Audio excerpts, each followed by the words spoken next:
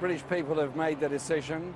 We must respect that result, and Article 50 has to be invoked now so that we negotiate an exit from the European Union.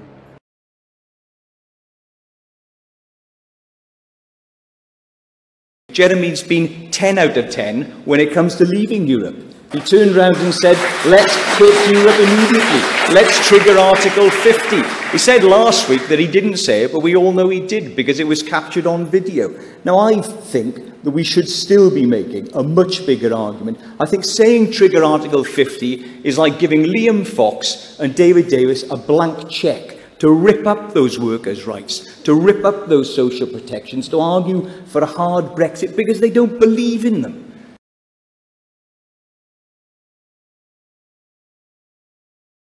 Just to be clear from both of you, would this process involve anyone from so-called Islamic State, yes or no?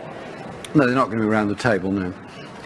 Well, my record is I was someone who worked on the peace process in Northern Ireland for 3 years. I was part of the UK's negotiating team that helped bring together the loyalist paramilitaries and the DUP in particular into the process alongside And so with so-called Islamic State? And my view is that ultimately all solutions to these sorts of crises, these sorts of international crises, do come about through dialogue. So eventually, if we are to try and solve this, all of the actors do need to be involved. But at the moment, ISIL are clearly not interested in negotiating. Okay. All right. And you're a no and you're a yes, that's clear. Thank you. No, it's...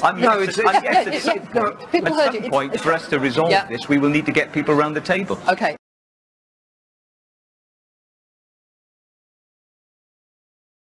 Just a moment ago, you said that so-called IS had to be destroyed. Yesterday, you said we might have to talk to them. Which is it? No, look.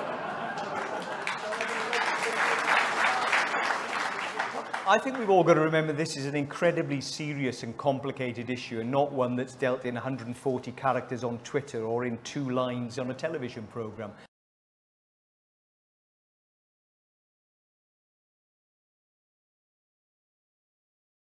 Obviously there has to be a strategy, but the whole point of the referendum was that the public will be asked their opinion.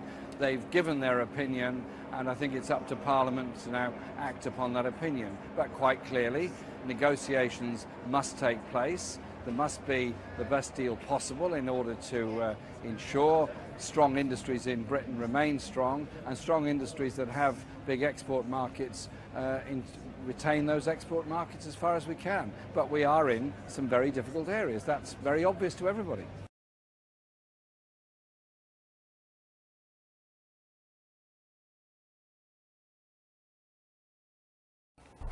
Can we talk about Brexit? On the morning after the referendum, you did go on TV and you basically said we need to invoke Article 50 now.